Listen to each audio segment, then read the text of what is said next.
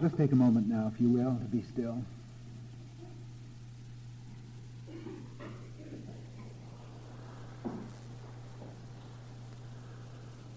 It's a beautiful thing to know that stillness is the one great underlying reality behind all things.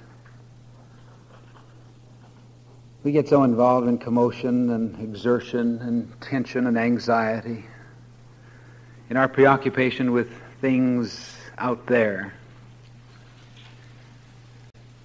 that we tend to forget that at the heart and root of us there is a stillness. This is but a descriptive term that does not imply anything static. It's truly dynamic. But it's power in potentiality. It is guidance, it is life, it is love. It is all the things that we work so hard for and give so much of. At the root, at the source. So when we say, let's be still, it is more than trying to become still. It is turning to that root reality where stillness is. And at this point, the reality of you is, and it is still, relaxed, receptive, and whole. And in just a moment of realization of this inner stillness, we can orient ourselves in receptivity, openness of mind and heart, to deal with that which may come to us or through us in this hour. And then go back on our way in our world out there, just a little better able to deal with things, just a little better keenly perceptive of the source of all good. Because we know that wherever we are, within us, there is a stillness, a wholeness, a peace, and a power in potential.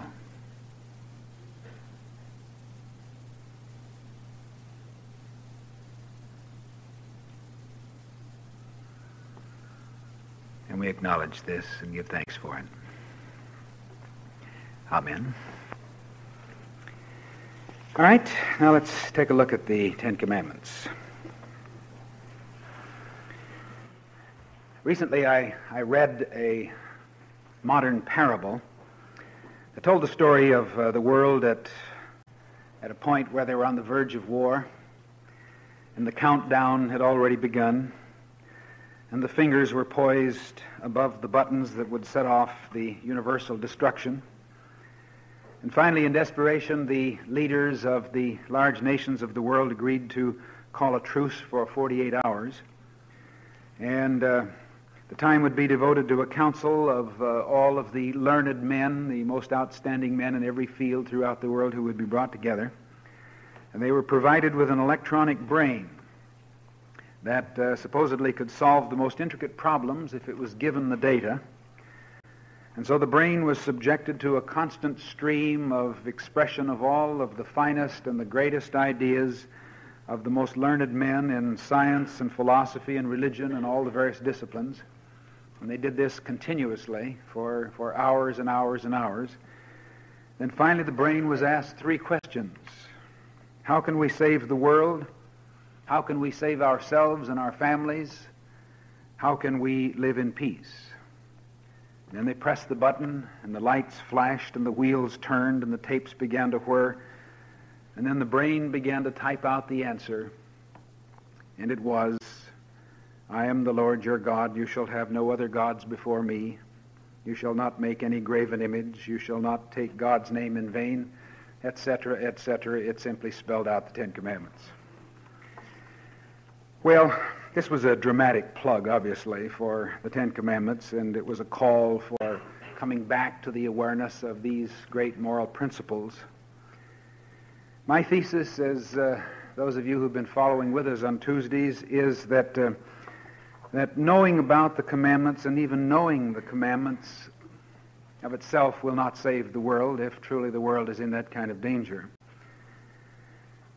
I've suggested that basically the Ten Commandments as a term and even as a set of values have become a great cliche, where the emphasis has been on keeping the commandments, and as I say, we've kept them all right. We've kept them too well, all packaged and beribboned and sitting on a shelf somewhere as an example of what mankind should be, but a commentary on what he rarely is.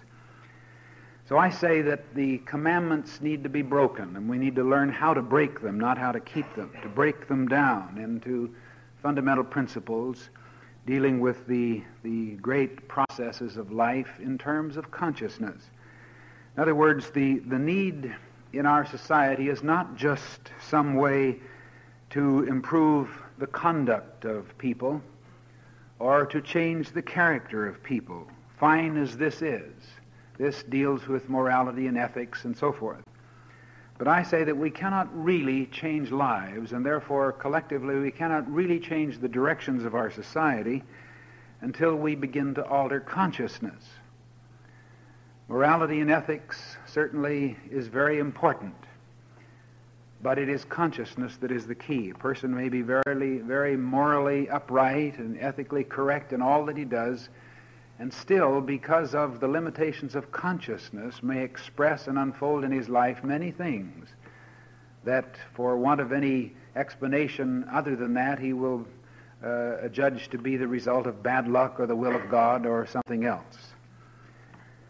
And what we've said is that the commandments are not of themselves essentially coercive, even though they're set in the form of thou shalt nots, which seem to be arbitrary commands by a dictatorial God.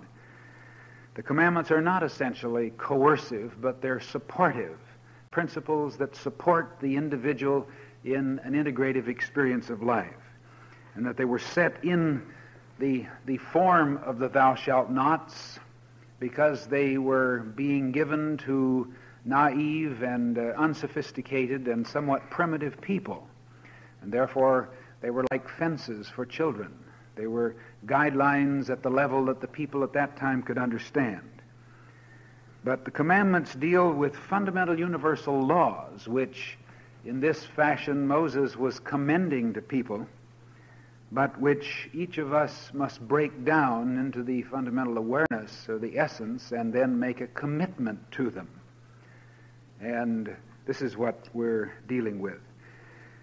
All right, just briefly, let me read the fourth commandment, and I will read it in its entirety because there's certain aspects of the repetitious part of the commandment that is fundamental to our thesis tonight. And it goes, remember the Sabbath day to keep it holy. 6 days you shall labor and do all your work, but the seventh day is a Sabbath to the Lord your God. In it you shall not do any work, you or your son or your daughter, your manservant or your maidservant, or your cattle, or the sojourner who is within your gates. For in 6 days the Lord made the heaven and the earth, and the sea and all that is in them, and rested the seventh day, and therefore the Lord blessed the seventh day and hallowed it. Now this is the essence of the fourth commandment. Now, this fourth commandment has done more for the observance of religion in both Judaism and Christianity than any other commandment, because it appears to set a special time for religious study and worship. And this is something unique in Judaism and Christianity, which is not found in the other religions of the world. It's rather strange, and yet this is something that has had a tremendous influence upon our whole Western culture. Now, originally, these laws, as we've said, were set down as arbitrary statements of exact law with certain prohibitions and restrictions and with penalties. And the penalty for breaking this particular commandment, strangely enough, strange to us in a day when we take very lightly the question of a Sabbath experience, other than as a good time to get away from work. The penalty for breaking this commandment was death. And we have several references in the Bible, one of which I think I could mention briefly, the story of the man who was found gathering sticks on the Sabbath day, and he was brought before the elders and condemned to death by stoning, and, quote, he was stoned with stones, and he died as the Lord commanded. Now this is an exact account from the 15th chapter of Numbers, which not only shows the harshness with which breaking the commandments was dealt with in that time, but it also is something of a commentary on the concept of God. When God would command someone to be stoned to death for picking up sticks, he probably was cold or trying to get some heat for the family or fire to cook on or something, but he was condemned to death, stoned to death, as God commanded. So I think there are several important things there. First of all, as I keep reiterating, I think it's important that we keep open in our consciousness and our attitude about the Bible, that we see how inadequate the Bible is if we accept it on the basis of God's holy word. If we look at the Bible as every word as being God's word, because it sort of sticks us, as it were, with some pretty difficult situations. The Bible is a story, an evolving story of the ascending urge of man. It has tremendous messages for us that are just as helpful today as they have ever been.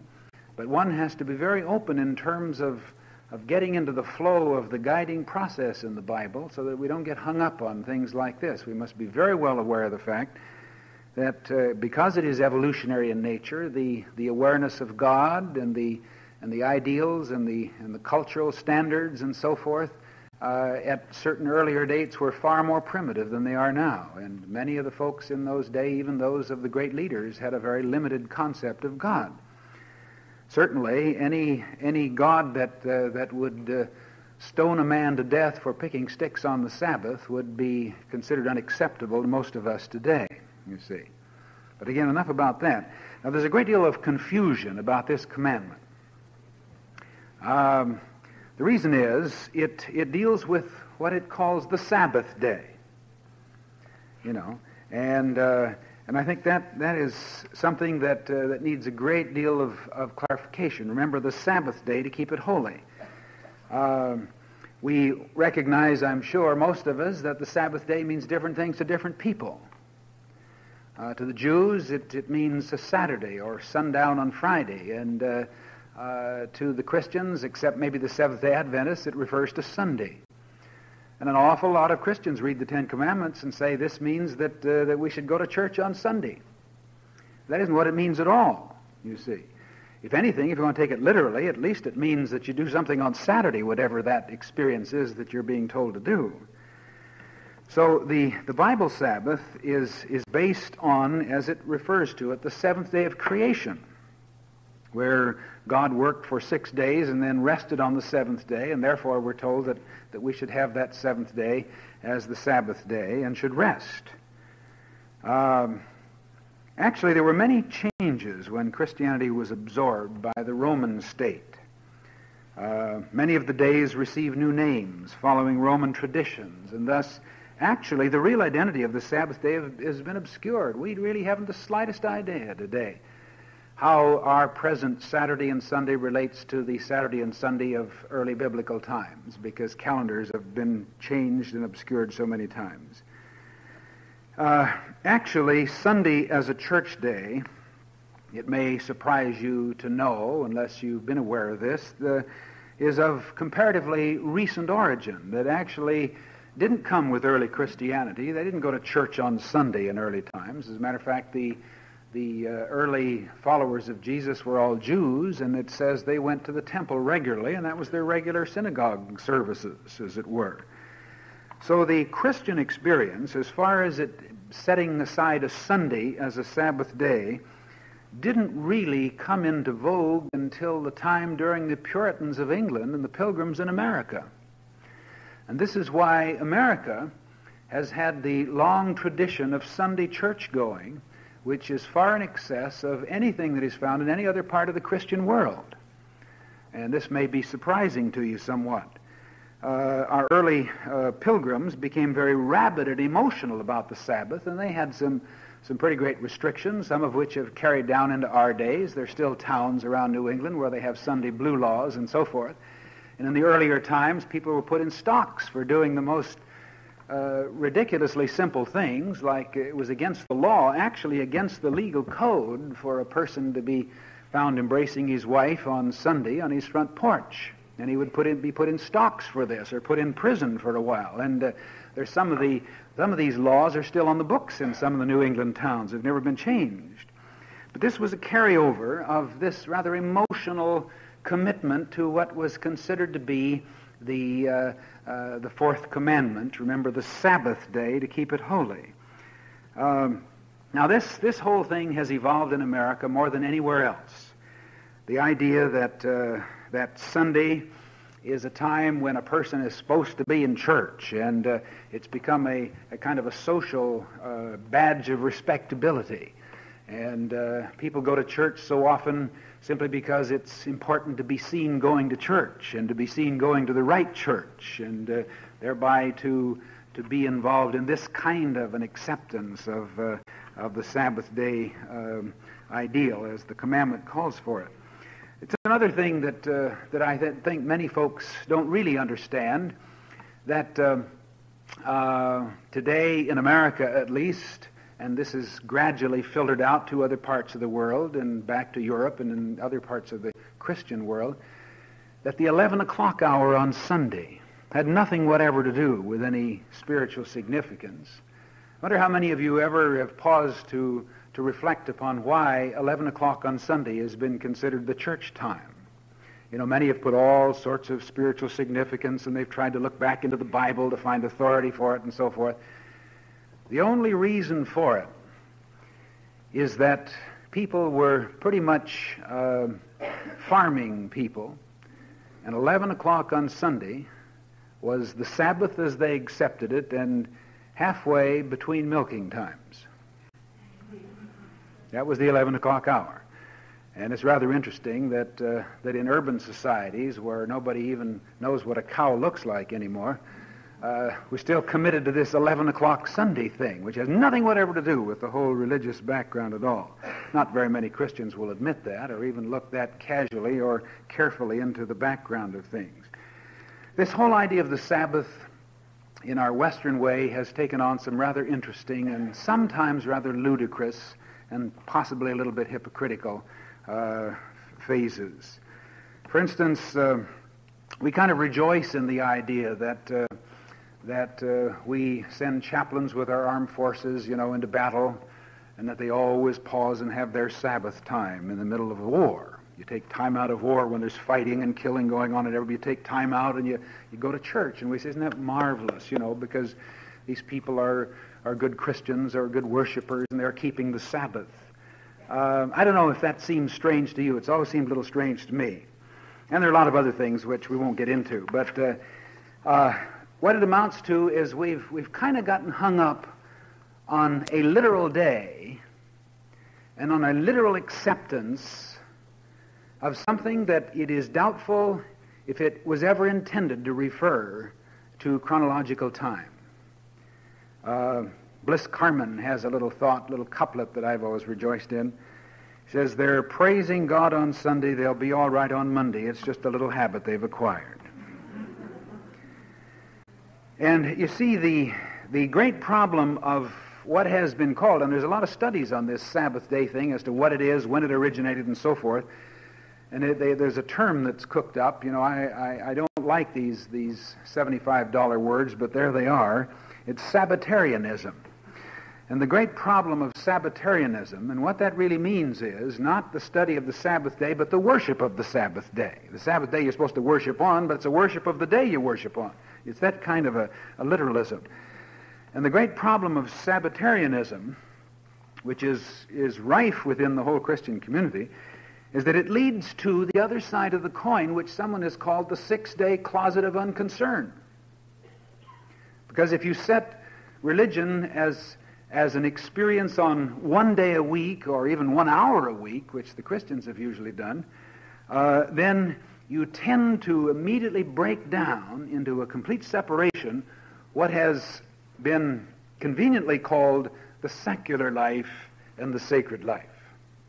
And we have sacred music and secular music and all this sort of thing, so that we tend to act as if something that happens on Sunday or at a certain time on Sunday is entirely separate and apart from what happens other times. So people often say, what's the preacher doing out here? He ought to be back in his church where he belongs.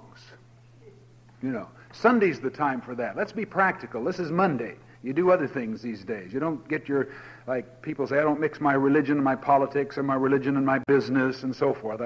I'm very practical. I go to church on Sunday, or I go to the synagogue and I pay my fees and my tithes and so forth. So stay out of my hair, And so we've created this kind of a thing, the 6-day closet of unconcern, which is an outgrowth of this emphasis upon a Sabbath day. And that's sad. It really is. It's sad. And I think this is the kind of thing which needs to be reconsidered in terms of the meaning of the commandment. Now, as we've pointed out, Moses was setting up guidelines for people who were unsophisticated and somewhat primitive and needed directions. So he was setting up fences. Don't do this, and so forth, to help them to get into a kind of a rhythm which they were not aware of. It's a rhythm of nature. It's a rhythm of life. It's the idea of the ebb and flow of the tides, the rising and setting of the sun, the movement of the seasons, and even in the physical body, the diastole and systole of the heart, and so forth, that things have a certain rhythm. And the Sabbath day basically referred to the rhythm of life. The word Sabbath comes from the Hebrew word Shabbath, and I may or may not be pronouncing it rightly, which simply means rest, intermission. It had nothing whatever to do as a word with a day, with a specific time for religious experience. It had to do with rest, and out of this came the idea of sabbatical. Sabbatical, though today it's a term and an idea that is conveniently taken hold of by educators, who often, I guess not as much as they used to, are given a year off every 7 years to do research and study. I've always wished they did that for ministers, because I'd like to collect a few of those years myself. But actually, this sabbatical idea came down from the early Jewish tradition, right out of the Mosaic time, when, as it was considered as agricultural science, and that was the kind of teaching that Moses was giving, things that were not only religious, but sanitary, agricultural, sociological, and so forth, and more emphasis upon the latter parts than on the religious part, that the sabbatical process in farming was that they were supposed to allow, let the land lie fallow for a year every 7 years. In that time it was considered to be good scientific farming. I think today they've proved otherwise. But this is where the idea of sabbatical came. So it had the idea of rest, in an intermission, a period of waiting, as it were. Now, the emphasis, you see, was always on this idea of trying to get back or keep into the rhythm of life. And these were people who had kind of been out of the rhythm. They'd been slaves, and they'd lost their inward identity. They'd lost their sense of values. They had lost their sense of relationship with life. And so this commandment, more than anything else, was intended to bring them back and to give them a sense of direction, to keep in the rhythm of life. It's like if you're giving piano lessons to a youngster, I suppose they still do this. I don't know, they did when I was taking piano 1,000,000 years ago. You always had to purchase a metronome. And you set the metronome up on the piano, and then you began to practice. Da da da da da da da da. The thing can go back and forth. And I can just hear that thing today, And the metronome was a very important training device. You see, to have the child kind of get into a rhythmic flow and to get a sense of meter when he played. Now, you know how ridiculous it would be to have a concert pianist sit up on the Carnegie Hall stage and sit down at his piano and start his metronome going and then play Chopin according to the metronome. It would be ridiculous. We'd laugh, you see. The idea, now some may question this, but the idea of the Sabbath as an experience, as an intermission, as a rest, was a training vehicle to get into the flow of the rhythm of life. Now, that's not to oversimplify it, but let's look at that a little more. In other words, the rest was for reasons of health. All cultures have observed some kind of periodic celebration time away from the involvement of work and labor and so forth. Some have had periods of 10 days, 2 weeks, and so forth. Some have followed the lunar calendar. As a matter of fact, it had the greatest influence, even during biblical times, on setting up what we've come to think of as weeks and months and so forth. During the French Revolution, Robespierre experimented with a 10-day cycle and did this for a good while. It didn't work. It was a failure, and so they went back to the 7-day cycle. And the commandment, you will note, gives a great deal of emphasis to prohibition of activity of all the family. That's why it goes into detail, talking about the sons and the daughters and the workers or the slaves and anybody who happens to be in the house and so forth. You know, it goes into great detail. This was probably the beginning and the origin, and it's the only place that we find through history in any of the cultures in the world where there is an evolution of what today we think of as the rights of workers. That a worker was then given not only the permission, but given the absolute authority to demand of himself and to permit for his workers and his family a day off once a week. And that was the starting of the 6-day work week that has been such an influence, and which went on to a 5-day work week and maybe ultimately to a 4 and a 3, who knows. But that's where it started. And it's rather interesting, too, I think. Rather interesting as a sidelight, which women's lib people could probably take up and maybe already have, that in this outline of all of the people who are not to do anything and are to be given free time on that day, one person was omitted: mother. And it's rather interesting when you study some of the very carefully detailed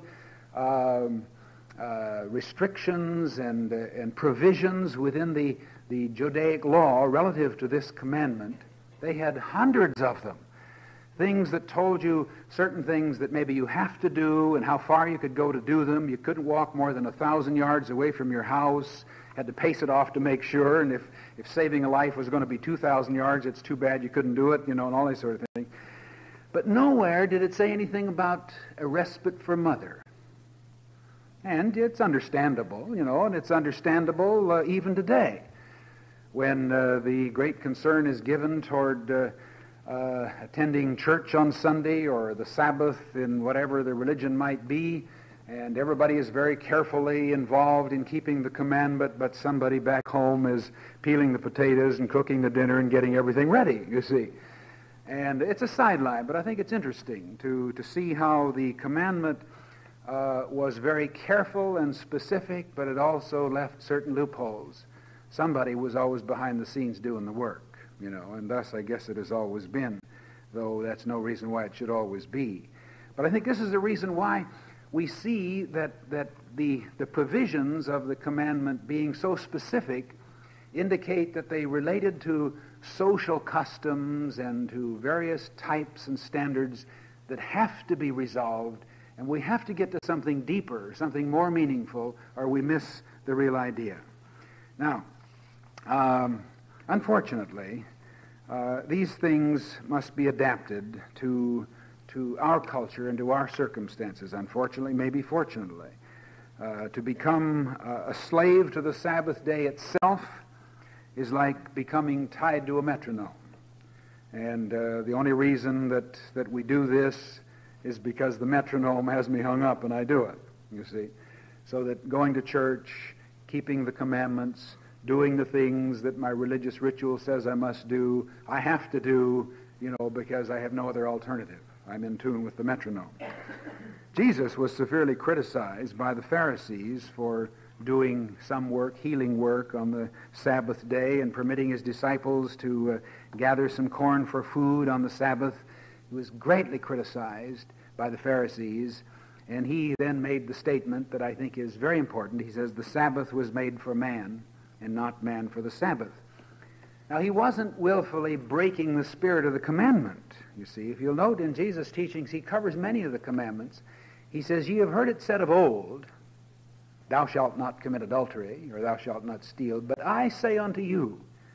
And then he gave a deeper, more spiritual aspect of the commandment. So in this case, he was saying of the Sabbath day, that the Sabbath is not something to worship just ritualistically. The Sabbath is made for man, not man for the Sabbath. He wasn't breaking the law. He was seeking to break it down into a deeper understanding of it. Now, the commandment itself, and we specifically read this, is tied to the 7 days of creation. And as God rested, so man should rest on the seventh day. But you see, it's interesting that whereas for the most part, and I have to emphasize for the most part, people in the Western world who are involved in this Sabbath experience have long since evolved an awareness of the creation as dealing with a stage or evolutionary period, and the 7 days dealing with 7 levels of this evolutionary stage, rather than 7 days when God sat back and said, well, I guess I'll make me a world, and he did this on Monday and this on Tuesday, and on Saturday he said, whew, boy, that was a hard one, and so he sits down on Sunday and relaxes and takes it easy. You know, not very many people believe that literal approach to the Bible anymore, and it's good that they don't. And it's sad, I think, when people get hung up on the metronome, as it were, so that they are not able to get into the rhythm of life as a result of their own inner growth, and thus to see the Bible symbolically, as it was intended to be in the early stages, not historically. So that that when we see the 7 days of creation as referring to 7 specific steps or stages in the unfoldment of the creative process, and see it as an evolutionary thing, then we see something very interesting.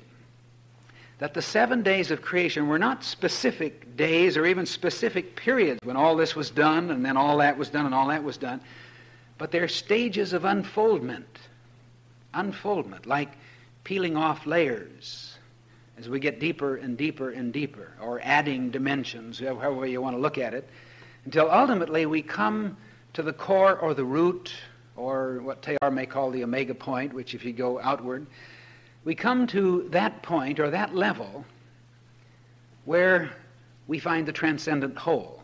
And this is the Sabbath, you see. It's where everything is done, and then suddenly, to use the language of Genesis, God breathed upon this the breath of life, and it became a living thing. So it was in that Sabbath rest experience that the transcendent energies of the whole became completely intermingled in the part, so that everything became a vital process, and we had thus a whole living organism. Now this is something that happens to every person. You see, if you do any kind of a project, you're involved in anything, whether it be a difficult thing that you're worrying over or a creative thing that you're working on, you tend to go through. We won't get too involved in these 7 stages of creation because that's a whole other series of lessons in itself. But you go through certain periods and stages, but you ultimately come to a time when you have done all that you can do. You sometimes say, well, you know, I've done it for better or for worse, it's all done. Or the doctor a surgeon has operated, and he finally sews up the wound, and he heaves a sigh, and in one way or another, literally or figuratively, he says, well, I've done what I can do now. It's in God's hands, or it's in the hands of nature, you see. And there is that letting go. But something else has to happen. And that's what happens in the Sabbath level of consciousness. Not a day, not just one time, arbitrarily set every 7th day of the week when suddenly you sit down and say somehow on this day everything has to come together. But it's a level of consciousness. In a sense, it's a commitment to the letting go process. How many times we say, I'm at the end of my rope.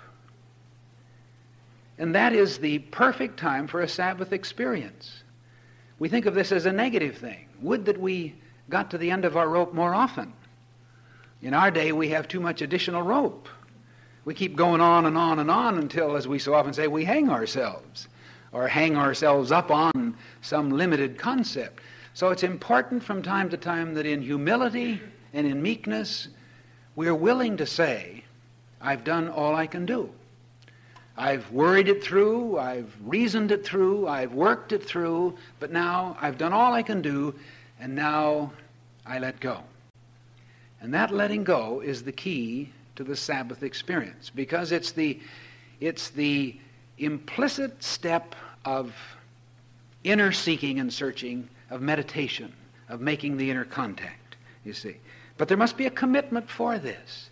That's why the Sabbath is, thou shalt remember the Sabbath day to keep it holy.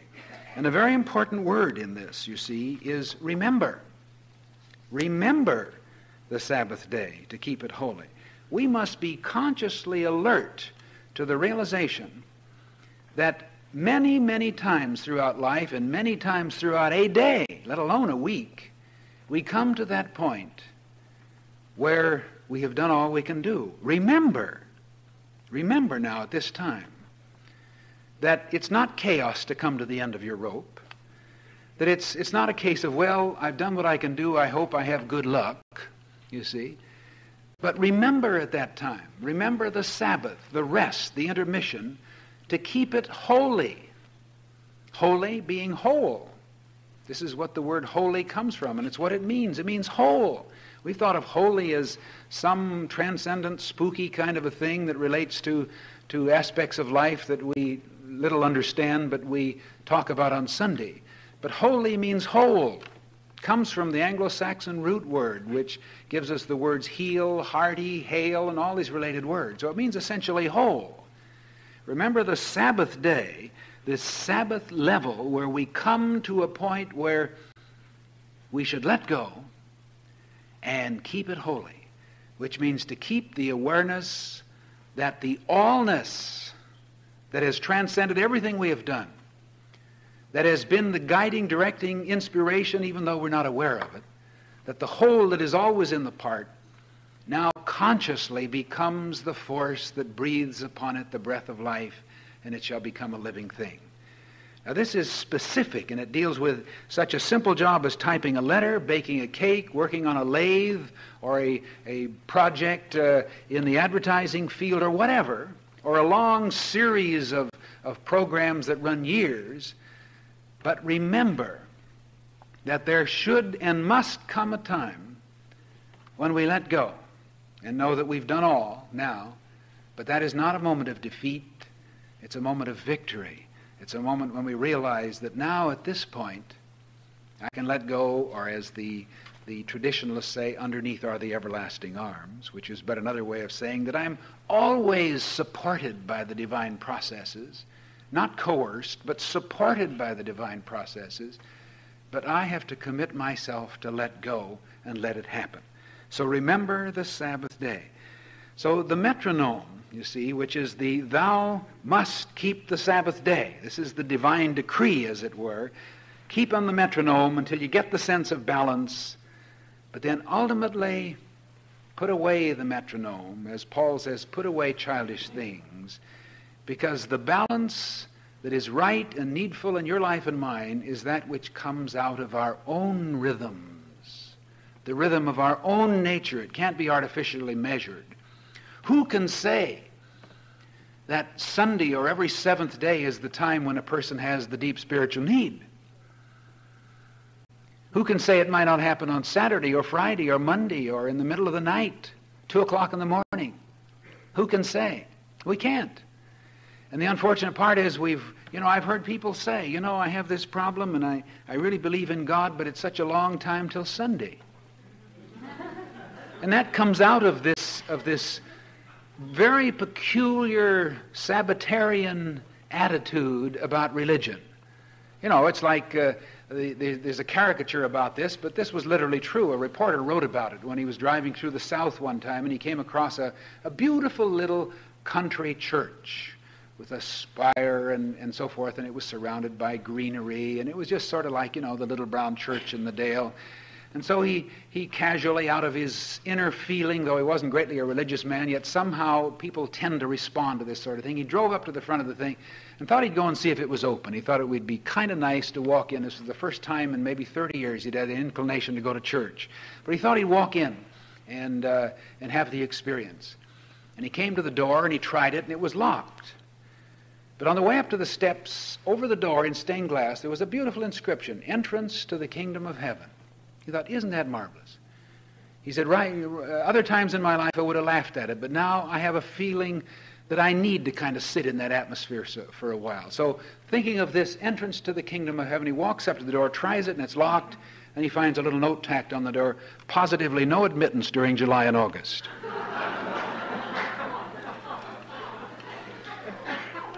Which could be transposed into church services 11 o'clock on Sunday or 7:30 Friday night or whatever, you see. And this is Sabbatarianism, you see, the idea that the church is the place, this is where it's at, you've got to be in church at a certain time and on the Sabbath day, and that's the day you keep it holy. But we need to follow our own balance, as Thoreau once said, to march to our own drummer. And that doesn't mean that a person just goes his own way and lives in any way he wants, because ultimately we're seeking to find our relationship to fundamental divine laws and giving emphasis upon consciousness more than just character. And so that then we all need a time, and it comes many times over, when we take the rest, when we relax and let go and get ourselves refocused and centered within ourselves. And that's the Sabbath day. That's the experience. It's rather interesting as an example of this. I think possibly some of you recently saw a special that they had on television, one of these scientific studies of the heart, which I thought was quite interesting. It said some things that I had known of, but graphically they became dynamic. And it was a color motion picture film showing the working of the heart itself, and especially the very interesting and exciting work of what is called the diastole and the systole of the heart, which is the periodic dilation and contraction of the heart muscle, which is this marvelous muscle that is at the center of our physical being, that causes the constancy of the circulation and the flow and so forth. But it pointed out an interesting thing, whereas often we think about this heart that is always working, and we're always being told, this heart of yours is working all your life, never stops, and, have a heart, really don't overdo, and so forth. But it showed a very interesting thing, that in the periodic contraction and the dilation of the heart, that the actual tensing of the heart, which causes the pumping action, takes place, and then there's a dilation and a relaxation, and you can actually and graphically see how important is the rest period and how significant and how prolonged it is. We're told that out of a 24-hour day, the heart is in actual rest, no activity whatever, for 15 hours out of the 24. In other words, if you watch the heart, it goes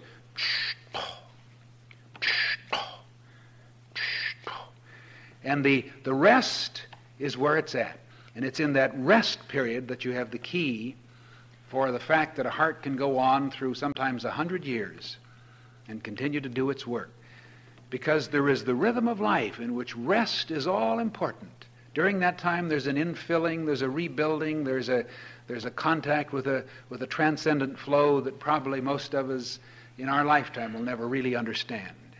But that's where it's at. Not the pumping of the blood, but the actual dilation and relaxation and rest. That's a dynamic thing to see, and it's a very important thing to know, because it's this kind of ebb and flow of life, this kind of rhythm of life with which we must get in tune, and with which obviously Moses was trying to help these people to get in tune in a very simple, naive way. To get that sense of the work and then rest, the work and then rest. Truly the letting go process where we can be in tune with some of the transcendent forces of our being.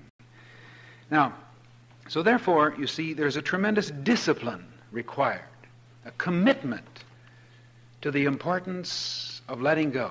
It's not just a matter of taking a day off where you go and relax, because, you know, this Sabbath experience, which has so influenced our secular society, where Sunday is, you know, and we have laws here in our city which have very little basis whatever in terms of our modern times, where stores can't be open on Sunday, and sometimes there are reasons why they need to be, but the law says you can't, and so forth. And you have all sorts of things go on. The police allow them to, and then this opens the door for graft and everything else, you know. All because of a hang-up on these restrictive aspects of the Sabbath experience. But there's a discipline needed and a commitment to the underlying spiritual awareness of the Sabbath, which is not a day, but it's the recognition of the important resting in what the Bible sometimes calls the Lord or the law. Resting in the law, the letting go. And I like to see this as symbolic to something that most of us do probably habitually many times a day. I know I do, and sometimes I'm not even aware of it, and my wife reminds me.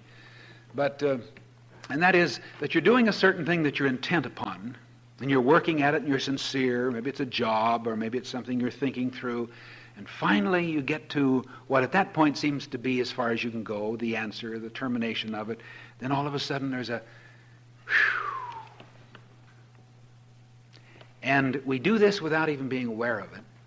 And symbolically, you see, this is a sense of relaxing our tensions and getting in tune with the flow. It's a whew.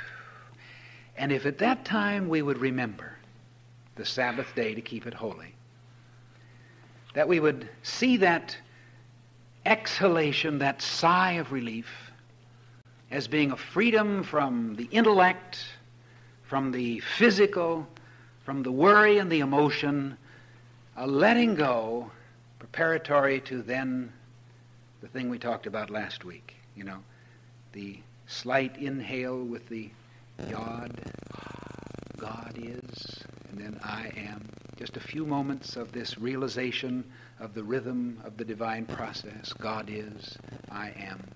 Just an awareness now at this point, at the end of the job, at the end of my worry period, or whatever it is, whether my sigh is one of disgust or relief or whatever, it's a feeling that, you know, I've come to the end of the rope or the end of the job or whatever, to remember that at that point we want to let go and get that sense of, you might say, a physical, mental, intellectual dilation, so that we can experience that rest of the divine process, which is where it's at.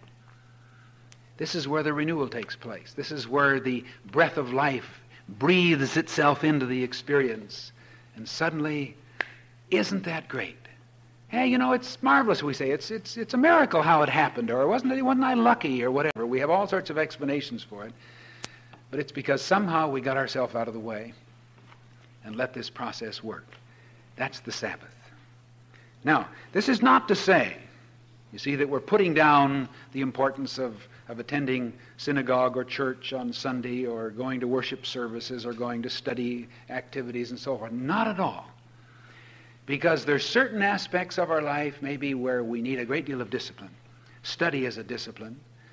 Going to school, going to religious studies or whatever, even attending a meeting like this is a kind of a discipline. And sometimes we need those disciplines because we become so habitually involved in rhythms other than our own.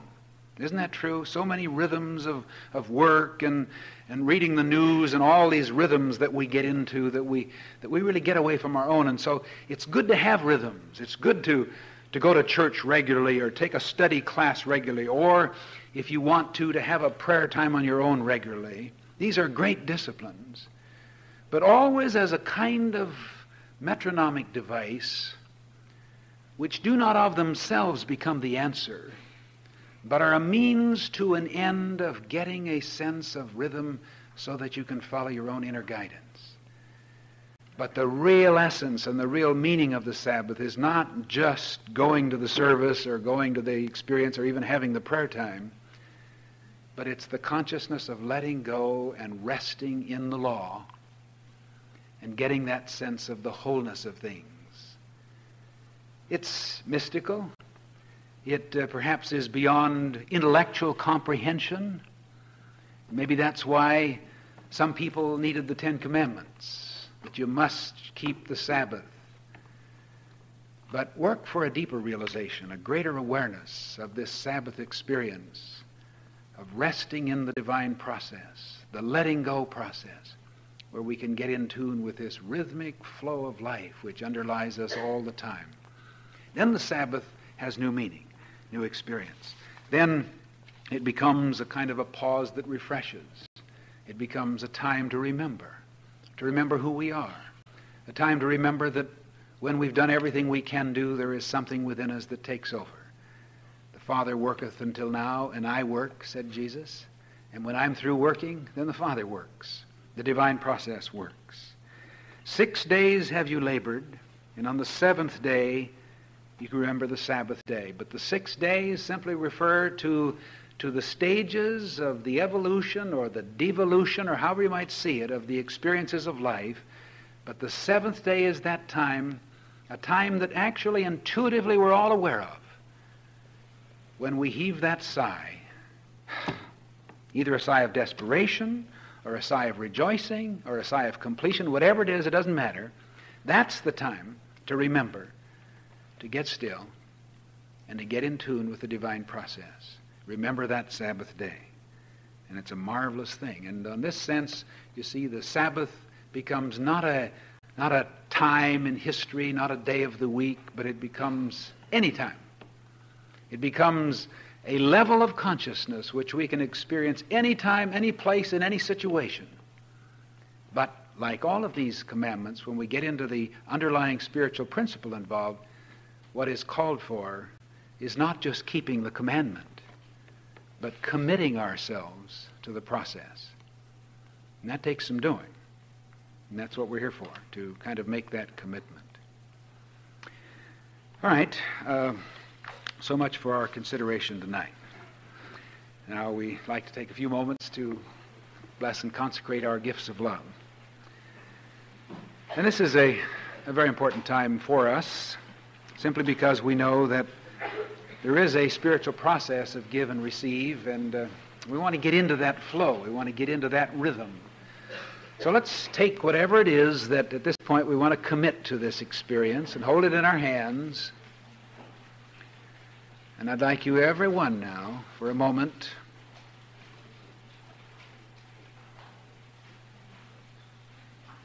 to feel that this gift is what you want to give. It's what you want to do at this time.